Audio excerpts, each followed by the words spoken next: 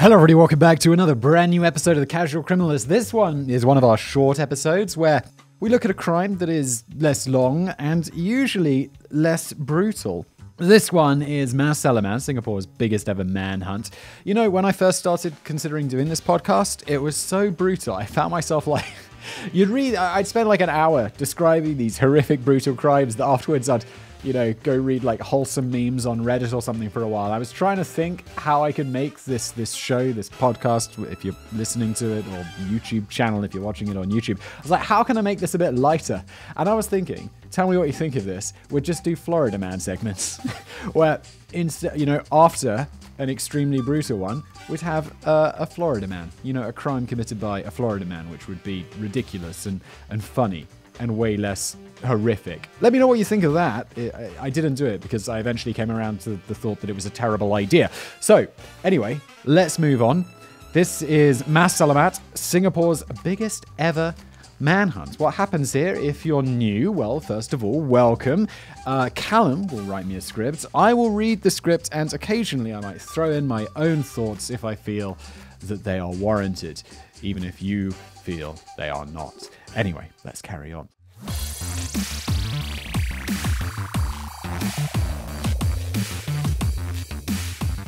A good jailbreak story is easy to get caught up in. Oh my god. Oh wait, no, I'm thinking of a heist. I love Ocean's 11 so much. I've seen that movie I saw that movie in the cinema twice because I just loved it. A good jailbreak story is easy to get caught up in, whether it's a real-world escape like the drug lord El Chapo's underground motorbike getaway in 2015, or Andy Dufresne crawling out of a sewage pipe in The Shawshank Redemption. There is another incredible movie. There's something about them that really captures the imagination. That's the kind of story I've got for you today. By the way, I recently re-watched the first season of Prison Break, which, I'm going to assume you've seen because it was a huge show in 2005, first year of university. Prison Break was all the rage. And I remember thinking it was brilliant. And me and my friends, we loved watching it. And I watched that recently, maybe last year. TV got really a lot better in the last 15 years. And Prison Break, it was good. It was enjoyable. My wife, who'd never seen it before, she was like, Simon, this isn't Breaking Bad, is it? And I'm like, no, it's not. You're goddamn right. That's the kind of story I've got for you today, but before we get too ahead of ourselves, let me point out that you're not going to be able to get behind the main character of this unlikely escape. Oh no. At no point was his life narrated by Morgan Freeman. And on top of that, he belonged to one of Asia's most notorious terrorist organizations. Oh, that's a shame. It's always nice where it's like, the guy breaking out of prison, you're like, yeah, go, come on. And it's like, the reality is most of the people who break out of prison are people who really deserved to be in prison and are probably in prison for a long time, because you don't break out of prison if you're doing like a 6-month stretch. You're like, I'll just do it. Because if you break out of prison, they're putting you back in there for longer than 6 months. I've seen TV shows. I know that this is true. That's how today's criminal mastermind found himself rotting in a jail cell in Singapore, a place among the most secure and strict countries on Earth. So how in the hell did one of its most notorious criminals manage to break out of one of its most famously secure prisons? Well, I can tell you now that the answer is surprisingly ridiculous. Without giving anything else away, let's dive right into the story of Selamat, Asia's most wanted man. The capture. First, a little bit of background information. Everyone knows Al-Qaeda. Everyone knows the Taliban. But few outside of Southeast Asia will be familiar with Jemaah Islamiyah. I apologize. I realize I don't even know what language they speak in Singapore. So whatever language that is, I apologize for not being able to pronounce it properly. In short, they're basically an Al-Qaeda adjacent group of radicals who dream of setting up their own caliphate across Asia, what's now commonly known as doing an ISIS. Joking aside, these guys really were no laughing matter, and they were responsible for some terrible bombings in Bali in 2002. I remember those in the news, and they reportedly had some even bigger plays in the pipe throughout the years that followed. And that's where old Mas comes in. Born in Java, Indonesia in 1961, his family moved to Singapore during his early years. By his late 20s, he was heavily involved with terrorist figures in the region, and in the mid-90s, his aptitude for terribleness saw him promoted to head of operations in Singapore. To prepare, it sounds so formal. Congratulations, you're now head of operations of a terrorist cell. To prepare, he went off to Afghanistan for several years to get his PhD in being a total bastard, and a diploma in bomb making alongside. I'm guessing that he didn't really get a PhD in Afghanistan. Probably not. A few years after his return to Singapore, a certain definitive event in US history occurred. Gonna guess that that's Pearl 9/11, which caused a ramping up of security efforts around the world. With the heat piling on, Mas Selamat decided to up sticks and leave Singapore for Malaysia with his wife and kids before seeing a good chunk of his terror cell arrested. It's a good thing authorities cracked down when they did, as Mas had been in discussions with the head of, I don't know if it's GI or JUL. I'm just going to say GI, the terrorist organization. It's like a J and then either an L or a capital I. Also, what's with English? Why does the lowercase l have to look like a capital I? It's ridiculous, and it makes my job difficult. About his plans to A, hijack a plane and crash it into Changi Airport, B, blow up a bunch of trucks simultaneously around town, and C, overthrow the entire Singaporean government itself. Whoa, dude, number C is way more intense. So yeah, I gotta crash a plane into an airport, do some regular old terrorism, or alternatively, overthrow the government. But despite all that awful potential, it was something extremely simple, which eventually led to his arrest, a fake ID. Yep, the evil plots of Singapore's most notorious terrorist leader were undone by the same flaw as your attempts to get into Wetherspoons when you were 15. In 2003, he was arrested in Indonesia for using a fake Indonesian passport and jailed for a year and a half. Unfortunately, he was allowed to walk free after that because Singapore and Indonesia didn't have an extradition treaty at the time. I always wonder, extradition treaties, where the fact that there are non-extradition countries where they just haven't signed an agreement, and I don't know if these countries don't get along. I don't know a lot about the politics of Indonesia and Singapore, surprisingly. But it is slightly strange that they're basically neighbors, and they're no, you can't have the criminals that ran off to our country. Why? Get it together. Never mind that though, because in 2006 he made the exact same mistake in Java and was handed over to the Singaporean authorities. Good, but he should have got handed over 3 years earlier. Come on. Now, I don't know how you feel about anti-terror legislation. Generally pretty good. I mean, obviously, I'm answering Callum's question myself. I know it was rhetorical. I apologize. Generally, I feel pretty good about it. There is some, invasion of privacy stuff that's maybe a bit too far. After all those Edward Snowden leaks, and it's the government's spying on everyone all the time. I mean, that was a bit intense. But generally, I'm I don't know. I'm not really doing any terrorism, so I'm probably okay.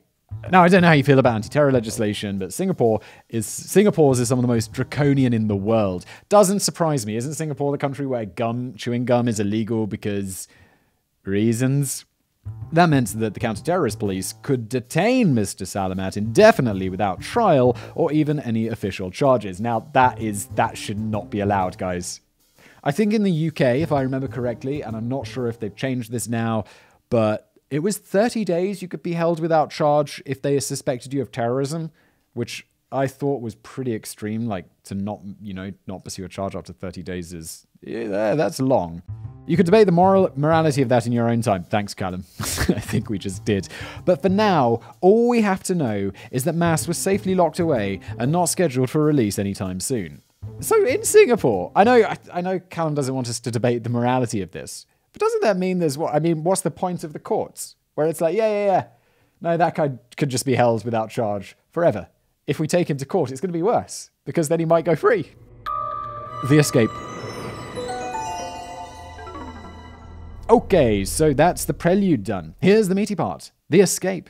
Obviously, you saw it coming because, I told you it was coming. You did, Callum. But you have to ask, why didn't the Singaporean guards foresee it? I say that because Mas was no stranger to escape attempts. During that 18-month stint in Indonesia, he carried out 2 of them.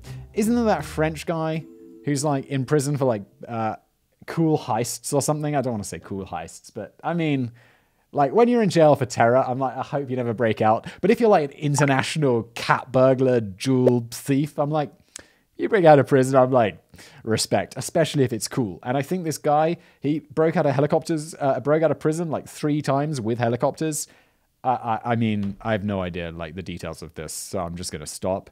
But it was pretty cool. The second involved a pretty daring jump from a window ledge, which resulted in a shattered leg bone and permanent limp.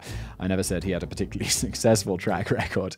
The injuries meant he'd be playing his next escapes on hard mode, or so he thought. In truth, he was probably surprised with just how easy it turned out to be. On the 27th of February 2008, at around 4 p.m., the guards at Whitley Road Detention Center let Mas Selamat out of his cell for family visitation. His wife and kids were coming, and the prisoner was allowed to change into his regular clothes to meet them. I mean, I get family visits. I know isn't this guy going to go to prison forever? Why does it... Okay, no, I can't argue against family visits. I'm like, he should be able to see his kids, even if he's a horrific terrorist. I'm not that cold-hearted. I don't know, am I? He's a horrible terrorist. He planned to kill many people. The guards took him to the bathroom to prepare, and one waited outside the stall. Around 10 minutes passed, and Mas was taking a while to finish his business. The water was still running, and the guard could see his legs when he looked under the stall, so he gave a knock on the door and told Mas to wrap it up. I don't feel like you should let this dude out of your sight. I mean, do stalls in prison, do they have doors on them? Surely, I mean, I've seen prison cells in, like, movies. There's just the shitter in the room with you. And if you're sharing a cell with someone, I guess you just, like, look away, I'm taking a shit. And the guy's like, I know you're taking a shit. I can smell it. We're in a tiny room. But nothing happened. Another few minutes passed before the guards forced open the toilet door to find an empty stall with just a pair of trousers hanging from the door. Mas Selamat was nowhere to be found. Okay, that was pretty brief. Hardly an epic prison break tale. But let's rewind a little bit to find out exactly what happened on the other end of the toilet door. How did the magnificent Mas Selamat pull off his disappearing act? Also, how did the guards be like, well, we saw his legs, we knocked on the door, he didn't reply, so we waited a few more minutes? What's wrong with you? Well, after hanging his trousers on the door to buy himself a few extra minutes, he climbed on top of the toilet and wriggled out of a narrow window. It's not like he had to spend weeks sawing off the window bars or anything like that, because there weren't any. It was just a regular old window which anyone could have opened. Singapore's most secure prison. After that, it was a short limp through the prison yard under the absent gaze of the armed guards and unattended CCTV cameras. I'm going to repeat, Singapore's most secure prison. To the feeble premise offense, Singapore's most secure prison. I'm going to stop, but it's like, really? He scrambled over the fence before making off into the city. All in all, there was just an 11-minute window between Mas entering the toilet and the guards breaking down the door, after which he was long gone. I guess, like, what's a regular prison in Singapore like? Just a field? And it's just they trust the prisoners to stay in the field? It's ridiculous. Season 1 of Prison Break would have been really short. And I should also say seasons 3 and 5, or because they could break out of prison like 3 times. And then there's the new season last year or whatever. And he's breaking out of prison again. It's like, what is going on? The Hunt. Of course, a massive manhunt. Oh, this is actually about the hunt. This isn't about the break. This is Singapore's biggest manhunt. It's not about the escape from prison. It's about the hunt. Of course, a massive manhunt was launched instantly. The government didn't release any statements straight after the event itself, so the public only found out about 4 hours later. But the police were on high alert. Maybe the authorities were hoping to spare themselves the embarrassment by catching on Mas just a few blocks from the prison before anyone noticed. I mean, surely he couldn't have limped very far. But no such luck, he really did seem to have disappeared. The main phase of the search began, which would turn out to be the most expensive in the country's history, roping in police agencies from around the region. Images of the escapee were sent to millions of citizens' phones, the same images which were plastered on posters every 5 meters around the city. Singaporeans were even encouraged to lock up their bicycles so public enemy number 1 couldn't BMX his way to freedom. Singapore, I do wonder about you. I mean, you seem to be extremely draconian, in many ways extremely competent, but also not very competent at law enforcement at the same time. Now, if you're a fan of the show, you'll know that we're a little ambivalent towards that kind of mass media frenzy. Our skepticism really bears out in this story because the tip lines were flooded with thousands of responses all claiming they'd spotted Mas Selamat around Singapore. If they'd all been correct, then Mas must have picked up the ancient art of teleportation alongside his studies in terror. The torrent of information potentially did more harm than good. So, as the days went by and turned into weeks, then months, he's gone. He's gone. He's not in Singapore anymore. I have a feeling we're not in Kansas anymore. Because Singapore's a city. Like, you gotta leave. You gotta get out. Go to one of those non-extradition countries. If you're new here, I'm guessing, I don't know this story. I don't read these scripts ahead of time. This is as much a surprise to me as it is to you. He's gone. He's gone. Surely the only explanation for Mass's total disappearance was that he had died during the getaway or been picked up by his allies, people thought. They swapped third-hand stories from friends of friends who swore his body had been found in a patch of woodland or that he had escaped to Indonesia on a speedboat. School kids even adopted old Mass as an urban legend for a while, saying the creepy terrorist leader would approach young ones to ask for their help. Don't laugh it off so easily. I still remember the time Bin Laden waited outside my school to ask if I could help him escape to Pakistan. Those were a crazy few months. Yeah, the old Bin Laden urban legend. What a classic. But never mind all that. With the magic of retrospection, I can show you exactly how wrong all of this wild speculation turned out to be. See, Mass was very much alive and well. After squeezing out of that window and strolling to freedom, Mass had made his way to the Pan Island Expressway, where he hid out under a bridge for 5 days. Hardly as glamorous as a speedboat getaway. He survived off little cubes of butter, which he had stowed away and accumulated over the month prior without the guards noticing. Now, I know how people typically smuggle stuff in and out of prison, and how the hell does that work with butter? It's not an image we're going to be dwelling on for very long. Oh no, I'm going to dwell. He's putting that butter up his bum. I guess butter's actually quite a smart thing to take, because it's relatively compact. I guess maybe it comes in like a little plastic thing that you open or something. I don't know. In my mind, it's always wrapped in little bits of tinfoil, which is good. Let's stop dwelling on this. Callum was right? Why am I dwelling on it? Anyway, this tactic got him through. But what I was going to say is butter's quite a good thing to use. It's very calorie dense. It's very small. It's quite convenient. I mean, it doesn't taste great. I mean, it does in the right situation, but like eating it under a bridge for its calorie content, it doesn't sound like a great time, does it? Anyway, this tactic got him through his first few critical days after the escape, after which he put Phase 2 into play. Mass made his way north to the north coast of Singapore through a storm drain. It is like Shawshank Redemption, where he inflated a makeshift pool float made from empty water bottles he had been saving up in the lead up as well, and he set out to sea, where he still floats around preaching jihadism to fishermen and cruise ships to this very day. No, of course not. He actually just used his plastic bottles to swim to Johor, Malaysia, which is directly connected to Singapore by a road bridge. I was like, oh my god, he swam to a different country. But there's a bridge crossing it, so it's probably not super challenging. Also, he's appropriately motivated. Still, the total swim was over 1 kilometer. Jesus, that's a long bridge. Bravo. Let's not bravo terrorists, which definitely deserves a Blue Peter badge, in my opinion. Oh my god, Blue Peter badges I haven't thought about in a long time. As a kid, one of the most desirable things was a Blue Peter badge. Americans and whoever else from other countries probably has absolutely no idea what I'm talking about. But a Blue Peter badge would get you all sorts of free, cool stuff. And I actually had 2 of them because I'm a legend. Not really. I mean, I did have 2 of them. I got one because there was a play we did at my school, and Blue Peter came to like film the making of a play. And they gave me a Blue Peter badge because of it. And then I won a photography competition. And they gave me a Blue Peter badge for that as well. It was like epic. And I lost them both. Oh, my parents were upset because then they had to pay for me to go to theme parks and stuff. The city of Johor has its own issues with terrorism, and Mass was able to link up with the local terror cell to secure a spot in one of their safe houses, where he safely hung his hat for the next year. And that's the official story from the Singapore authorities today, but the Malaysian counter-terrorism police actually insist that Mass was aided by some family members along the way, including his brother and niece. We can't quite verify any of that though, so let's just stick with a slightly more bizarre motorway bridge story, shall we? The recapture. So, what happened next? Is Matt Selamat still out there, plotting his next move? Is he in your neighborhood? Is he in my neighborhood? Oh, it's extremely unlikely. Is he behind me right now? Oh, God. Whenever that happens, whenever I'm watching a movie or anything like that, I still have to look behind me. I'm looking behind me right now, and I know he's not here. I know he's not. He's, like, converting to... What's going on? Anyway. No, let's calm down. Everything's fine. Let me wrap this up and put your mind at ease. The authorities continued their search throughout the following year. Interpol issued a worldwide alert for the suspect, and his face became known to border guards all across Asia and beyond. A couple of Singapore citizens even forked out a $1 million reward for any information leading to his capture. Surely Matt Salamat's wings were well and truly clipped with all that attention heaped on him. I don't know if this guy's going to get caught. I have a feeling he isn't.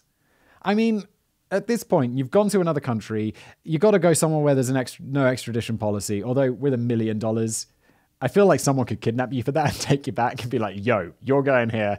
And then just secretly informing on the, telling them where he is and getting the $1 million. That's a lot of motivation. Regardless, from his new base in Johor, Mas Selamat and his accomplices were dreaming up fresh schemes for his big comeback. Namely, they planned to kidnap Singaporean Chinese people working in Johor and hold them ransom in exchange for the release of all their terrorist buddies back home. This is how you're going to get caught committing more crimes. But I guess he didn't get caught for the original. Anyway, thankfully, the plot never came to fruition thanks to the Singapore anti-terror squad's favorite play, threats of indefinite detention. They picked up 3 ex-members of Mas's terror posse and took them in for questioning. Interrogating them led the police to a tiny village in the northwest of Johor called Kampung Tawakal, maybe, I apologize. During a raid on the 1st of April 2009, just a prank. Authorities found a man who had eluded them for over 13 months and caused Singapore no end of humiliation on the world stage. Dude, yeah, as you deserve. Your prison seems to be a bit of a joke. Yeah, we keep our most dangerous prison. How did he escape?